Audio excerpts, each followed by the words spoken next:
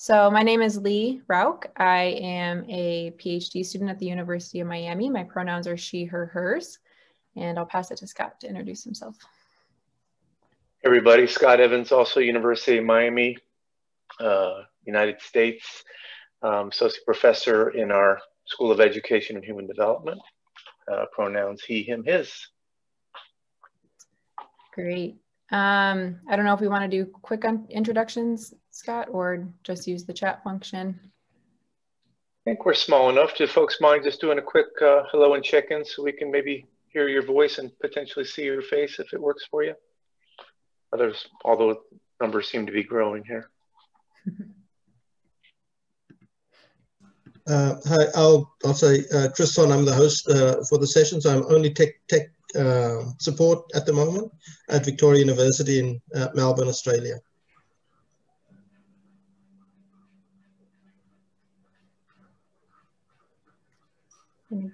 Anybody else can introduce themselves or just introduce yourselves in the chat, whichever you feel most comfortable with.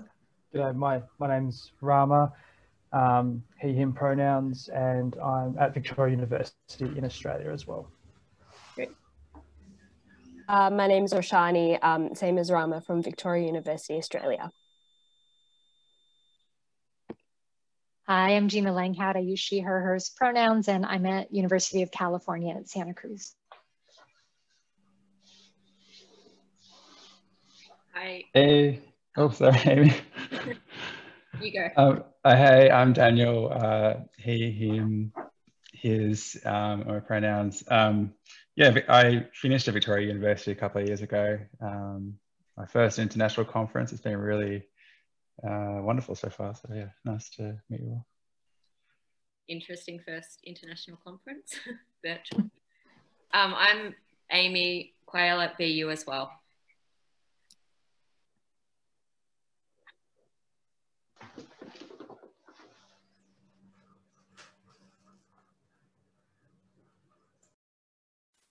Maybe Wes, oh, go ahead. Sorry, might have interrupted somebody, but maybe we'll ask the rest of the folks just to drop their quick intros and preferred pronouns in the chat. And then we can, time is short, so we'll kind of move it along. Thanks. Back to you, Leigh. Great. Yeah, so thanks for being here, everyone. Good morning, good afternoon, good evening, wherever you are in the world right now. We just wanted to start off really sort of quickly with a land acknowledgement. We're just going to acknowledge the land of where we are in Miami, and just acknowledge that we live and work on the ancestral land of the Tequesta people, the Seminole people, the Mississauga people, and the Miami people. And we just acknowledge that naming this is, just merely the beginning steps to pay our respects to the members of these communities, both past and present, and to honor the larger truth-telling and reconciliation efforts, while recognizing the effects of colonization on the people who lived here for centuries before. And we just encourage you to, if you don't know already, to look up the land that you're on and to just, acknowledge maybe the place where you're at right now. So today we wanted to have a conversation about anti-racism and what that means for us as researchers, as community members, community partners, as we build relationships to do the work that we do. Just to sort of start the conversation, we'll share just a little bit about our own experience with anti-racism and committing to that work and what it means for us to build an anti-racist practice. Sort of a disclaimer, I think both of us are in the early infancy stages of building our own anti-racist practice and, certainly are not the experts. And so we're really just happy to have this space with you all today to learn from each other, learn what you all are doing, and just talk about what it means to have an anti-racist practice, what that looks like, and how can we help each other to build that to improve the work that we do with our communities. So for us and for me, I'm currently working on my dissertation and have been working with an organization in Miami for the past 2 years called Power U.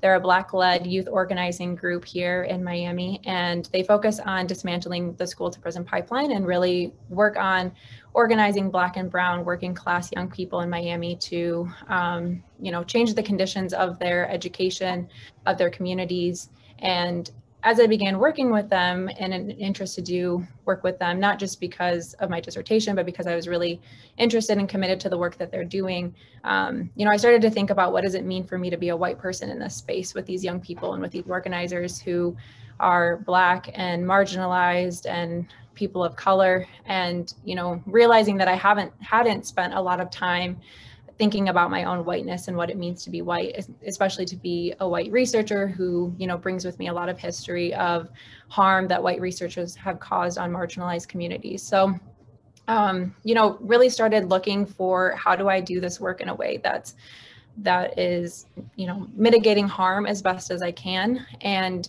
that wasn't really being talked about in my core community psychology classes. And so I started looking for readings and resources outside of my coursework, and took a training on anti-racism from a Black woman in Miami who does a lot of trainings around anti-racist work and what it means to have an anti-racist practice, and really just began learning from her and from that training what that means and what that looks like. And so, you know, for me, that means a lot of personal reflection, building in that personal reflection into my dissertation, asking myself constantly, how am I showing up in this space? What does solidarity mean? How can I be in solidarity with this organization and with other community partners? Working with a local, showing up for racial justice group where, you know, myself and other white and white passing folks talk about whiteness and what that means, and unpacking our own biases, paying attention to who I cite in my dissertation and other works of publications and conference work that I do. You know, trying to redistribute financial resources when I really benefit from a person of color's work, and when it really helps just shape my own learning, and trying to pay them for their time and their labor and compensate them in that way. So those are just a few things that I've started doing, you know, very basic things, but I think really important things to be doing. And so really just excited to share ideas, share what it means to be building this anti-racist practice, what that looks like for all of us, and how we can support each other in building this work. And I'll give Scott a little bit of space to talk about what we've done on the team, on our research team. And so. Thanks, Leigh. Yeah, and I think too recently I've had to really come to grips with how in my own graduate studies years ago, I wasn't really forced at any point to come to grips with my own privilege. And I think partially due to some gaps in my graduate program, but also just a lot of blind spots that I was working with, and that, you know, comes with all the privilege that I have just being a white male. And, you know, truly I've been forced to and challenged in a great way by my community partners and also the students that I work with, Leigh being one of them, to really change the way we do our research team meetings in general, and the way we approach our community work. And some of that involved, like Leigh said, bringing in some outside folks to help us kind of wrestle with some things that we haven't really looked at in detail, and also acknowledging that we're kind of embedded in an institution that's certainly kind of grounded in kind of white supremacist culture. And so bringing a lot of those things to the foreground has been really important. And I just saw Natalie pop in. Natalie was on my research team before she retreated back to Canada, and she was really involved in kind of getting a lot of that started, where we were using the research team space to examine a lot of our own assumptions, our own biases, and certainly our own privilege. But this more recent work with Power U that Leigh is referring to has really helped us kind of approach this in a way that is more focused on kind of anti-racism, anti-racist practice. And so, like Leigh said, hoping we can, acknowledge that we're, at least I'll speak for myself, I'm still kind of learning how to be better and how to do this this work and really commit to this type of practice. And we kind of wanted to put ourselves out there in this conference with you guys in this session to see if we could have an honest dialogue about the benefits and challenges of coming face to face with privilege in the context of our work in communities. I'll pass it back to Leigh. Great. Yeah, thanks for sharing that extra bit of information, Scott. So yeah, before we jump into a conversation together, I just want to establish some group norms. You know, these conversations are difficult and really challenging. And so we just want to make sure we're entering into this conversation sort of all at the same baseline and understanding. So some norms that I've put together that I think can help guide our conversation today are welcoming multiple viewpoints, especially at an international conference. We're all coming from all over the world, which is such an amazing space to be a part of. Owning your intentions and your impact, working to recognize your privileges, taking risks by leaning into the discomfort of the conversation and stepping into your bravery, maybe sharing things that feel uncomfortable, but that can contribute to the learning environment. Making space and taking space, name and noticing and naming group dynamics in the moment. This is a learning environment, and so naming those dynamics in the moment really helps us to learn together. Actively listening to one another and challenging with care. You know, this is again a challenging and difficult conversation, but I think we can be in the space to challenge each other and to push each other. But that's the norms that I came up with. Is there any other group norms that others want to add or name? And you can drop them in the chat, or you can unmute yourself and just add to the collective group norms.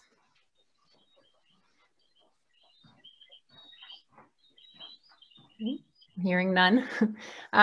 So I think we're a big enough group that we'll just maybe divide off into 2 small breakout rooms and just have a conversation. I have some questions to guide the small group, but of course, you know, we can feel free to talk about this topic and with anything that comes up for you. But some questions that I've put together are: what does anti-racism mean to you? What does a commitment to an anti-racist practice mean for you? And how would a commitment to an anti-racist racism or an anti-racist practice impact your research and community partnerships? I also put together a Jamboard, which is just a way where you can basically like write down a little sticky notes, your responses that you talk about in your groups. I find that sometimes when we come back to a large group, it's like, what did we talk about? I don't know what to report back. So this is a great way to just capture people's responses, just to hear what we all have to say. And basically at the top of the Jamboard, there is the different frames that have the different questions. And then off to the side, you can drag and drop a new sticky note, and you can edit the sticky note and just add things. The sticky notes are anonymous, so they won't have your name attached to them, but feel free to add what you talk about in your groups. So Leigh, I've made Scott host. Unless he wants to revert that back to me, then I can coordinate the breakout rooms. Otherwise, Scotney, you're in the driving seat. You're recording, you're doing the whole lot. I have control. I'm going to do 3 groups. That's okay, Leigh, because it looks like we got about 20 or so folks. So give us a little bit more breathing room. And how many minutes did you say? About 20 minutes. Okay. And I'll post the questions are on the Jamboard, but we'll drop them into the breakout room chat as well. Yep. And ready? Go. Going.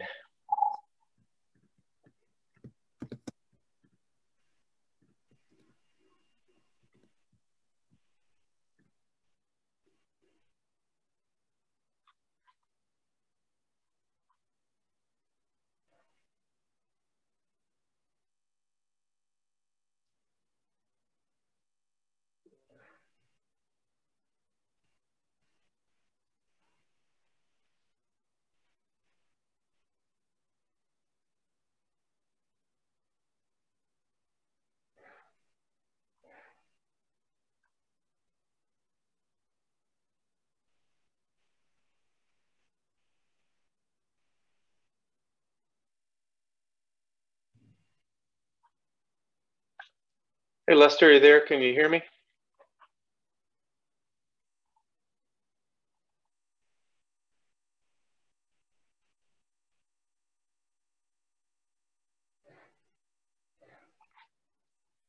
Hey, Lester, if you can hear me, we're in small groups. You should have a option to join a breakout room on your screen if you're able to see it.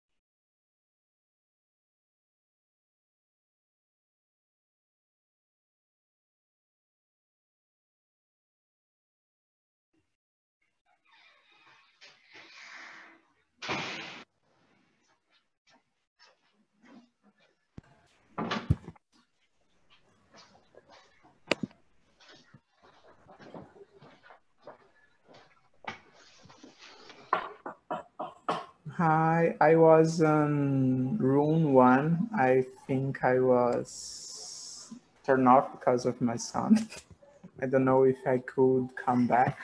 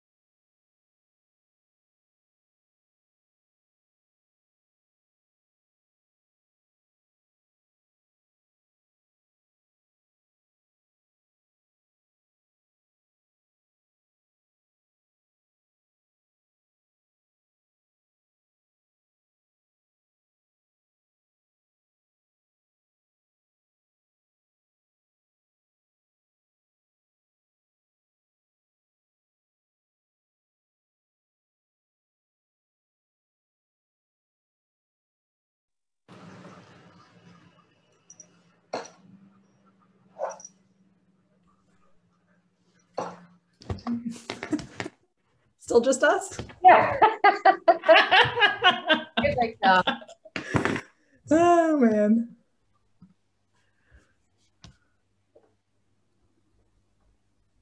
Oh, no, we found some other people. It's not just us anymore.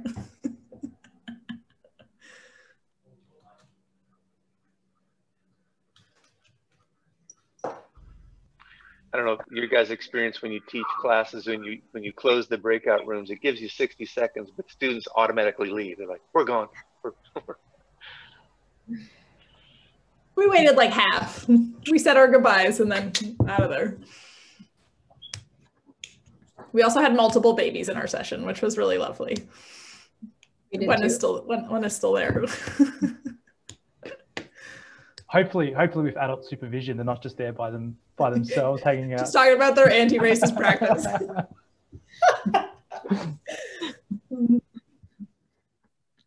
That's totally a session I would join. Yeah, mine's going to be joining in a second, and I swear she looks like she's ready for college, so she'll probably come and contribute to the conversation, even though she can only say daddy. All right, well, I think we have most people back. So I'm just, I guess report back on what you talked about in your small groups, what was generative, what was helpful, what came up for you all in your conversations. I'm really curious to hear.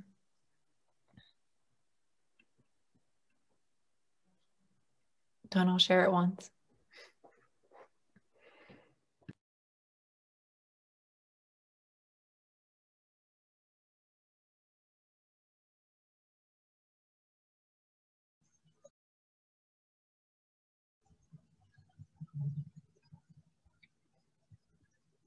Oh, all right.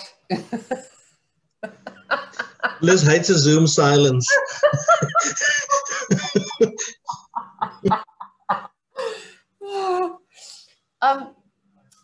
Yeah, I was in the babies group and we talked about a lot of things, but we did talk about the fact that many of us have found it tricky in the organizations that we work in because they're kind of happy to talk about anti-racist or anti-oppressive practice in relation to the external world and in the community. And that sort of terminology is viewed as absolutely appropriate in that setting, but suggesting that there is a level of internal racial inequity is much, much, much more difficult. So they can support what you're doing externally, but if you want to turn the mirror, a lot of resistance.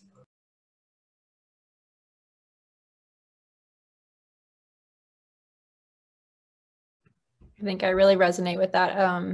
Just even being a grad student, I feel like this work externally is, really supported by community partners and by other relationships with other community members that I've built. But once the conversation sort of comes internally into, our own program or even thinking about SCRA as an organization, there definitely seems to be a lot more resistance to having that conversation or implicating ourselves in, in racist practices or oppressive practices. So I certainly resonate with that.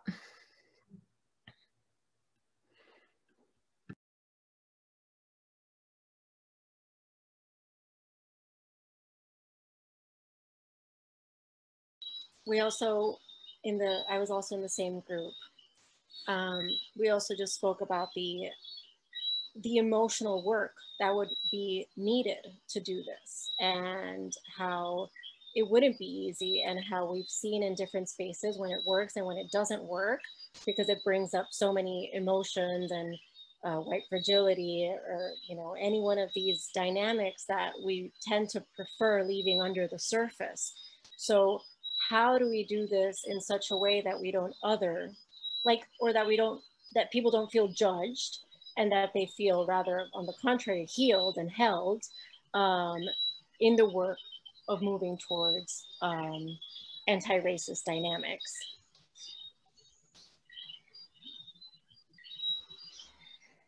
Yeah, I think that's a good point, and I'd like to speak to that. I have read in the past some of Zeus Leonardo's work, and he talks about kind of the technology of emotion for white folks, and how as whites we tend to bifurcate whiteness into the good whites and the bad whites. So I find it useful, at least in my community psychology classes and in activist settings I'm in and other spaces too, to talk about how like this isn't about good and bad, but it's about like, if we've messed up and somebody's calling us in, that's an act of love, and to try to hold it that way. And like that person wouldn't have raised it if they didn't think that I was capable of change.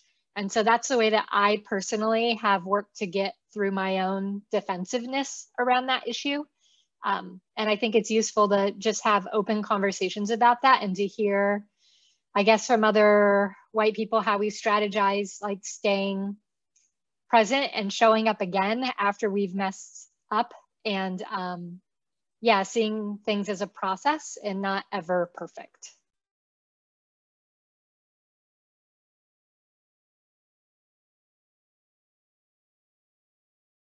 Thanks for that, Gina. And I was telling my small group that my biggest challenge has been kind of dealing with my own defensiveness, and maybe thinking that I'm one of the good whites, right? And then I get called in or called out. I'm like, well, wait a minute. And so being really honest about those moments, and it is an emotional reaction that I feel that it turns into defensiveness, and trying to kind of get past that and kind of step back into it has been my ongoing practice.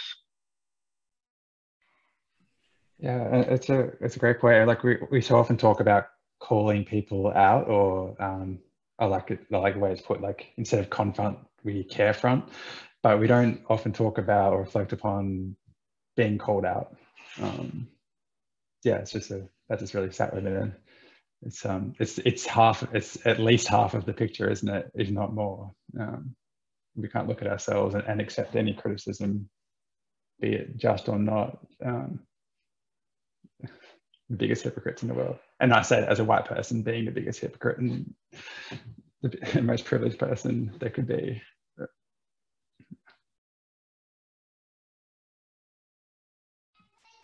We, in our group, we didn't take any notes because we got really into our conversation. So my apologies, Leigh and Scott. But one of the things that, one of the things we were talking about, one of the things that I brought up, but then we had a nice conversation about, was kind of breaking down white solidarity. So this idea that if someone does something, that like you stay silent through those moments, and the ways in which the everyday ubiquitous nature of racism needing to just be a part of the conversation, and needing to stand up and stand with our partners and not put the weight of that call out and call in on our racialized colleagues and friends, and that is part of the kind of action of being anti-racist. And that when we claim, as white people, that work is exhausting or it's too much or whatever that might be, like checking ourselves about the smaller risk we take when we stand up against the kind of those everyday moments of how racism is manifesting in our workplaces or our communities.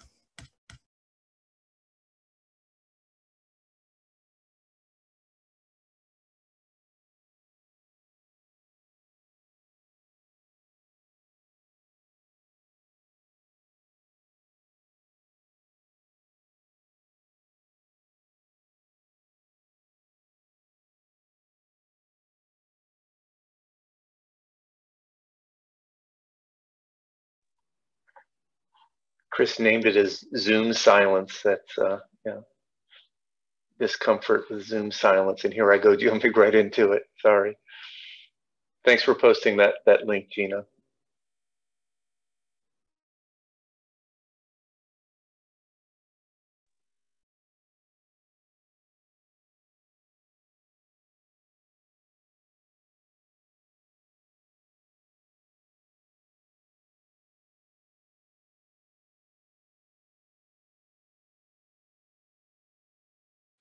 All right, I'll jump in. I think something we talked about in our group that was interesting, somebody asked a question about like, naming it an anti-racist practice, does that then become sort of like this set of checklist things that we add to our practice, and then like, oh, we're doing our practice because we're able to check them off? Or and so, you know, thinking about what that means to one, incorporate an anti-racist practice into everyday life, not just you know, with our work with communities or when we're in those particular spaces with our community partners, but doing that on an everyday basis, and then also making sure that it doesn't become a set of checklist items that we can say that we're quote unquote good because we're checking off the boxes, right? And it's something that's always evolving, and making sure that it doesn't become something that's just like checking it off and then saying like, okay, I did my anti-racist practice for today, you know? So I thought that was interesting to think about. Just using this term practice, is it limiting in some way, or does it perhaps lead to maybe not being as productive or something? I don't know. I'm sure you can get an app for that.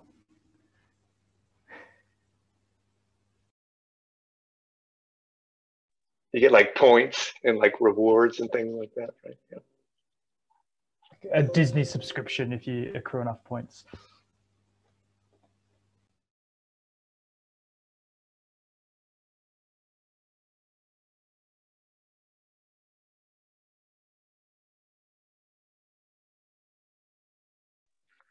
One of the other things we talked about in our group, and this was something that Kendi talks a lot about, is you know, it's easier to some degree to kind of notice and call out or call in kind of racist behaviors, or even notice it in ourselves. And it's, you know, Kendi talks about the work of really trying to identify and call out racist policies, and looking at those structural norms that are kind of upholding racism.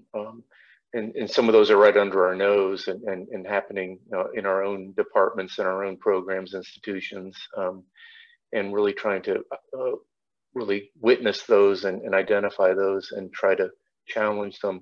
One example I give to students sometimes is like, you know, the university that I'm in has a endowment, right? So there's a money that's being invested in places, right? So when you look at where those investments are, you know, some of those investments are going to private prisons. Some of those investments are going to petroleum and oil companies, right? So there's a lot of ways that those investments are racist because they uphold a certain injustice in some way. So just an example of ways of trying to open the hood and look at some of the policies that are contributing to racial injustice and inequalities.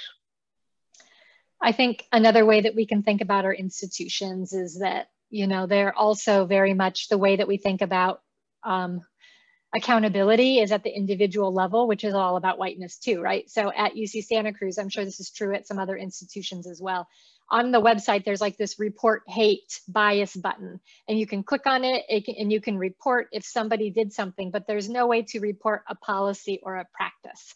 And so I've been talking with my institution about what would it mean to actually be able to report policies and practices.